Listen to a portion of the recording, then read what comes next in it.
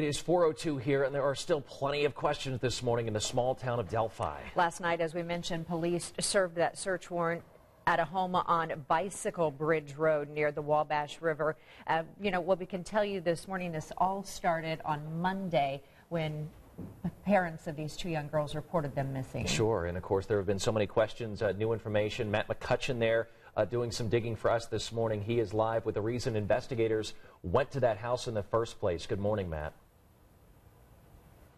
Ben and Julia, good morning. This wraps up a week of a little bit of information trickling out slowly here in this case, but still the big question remains about who killed those girls and why. We know very little information about what happened here at this home in rural Delphi, but we do know investigators came here around 7 o'clock last night, and there were several of them. Video shows the scene as police, not just from the city and the county here, but also Indiana State Police, even the FBI were told, making the scene here last night as they started that investigation into the home. At this hour, there is no word on any arrests in this case, but police did spend several hours here. We do know at least collecting evidence, and that evidence is related somehow in this case, but police are keeping that information close to the vest because at this hour they do not want that to jeopardize the investigation. Also, police are not releasing the name of the person who lives here, and they also are not saying if this is the man they have so desperately wanted to get in contact with after circulating that picture. So again, questions continue here this Friday morning,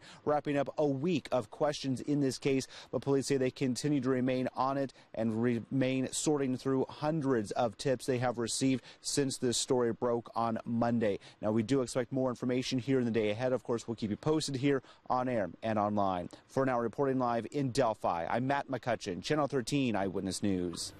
Okay, Matt, thank you so much. Now, if you were in that area that day or you know anything about this case, please still want to hear from you. There is actually a new tip line you can call if you know anything that could help in this murder investigation. You see the number right there on your screen. We also have it posted for you to WTHR.com and our WTHR News app. Keep in mind, you can remain anonymous.